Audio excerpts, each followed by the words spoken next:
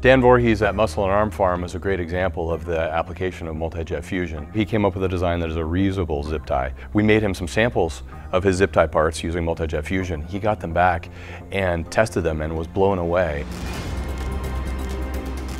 There was no way to really prototype it effectively without going to a costly injection mold until multi-jet fusion. They work extremely well. He's able to test them well. We were able to run a bunch of parts inexpensively before making the investment in the injection mold.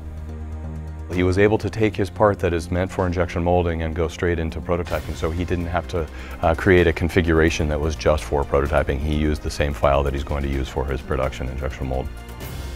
Multi-jet fusion works perfectly as a bridge with parts that are really very usable and perform very much like their injection molded part, but very quickly without a big investment in tooling cost.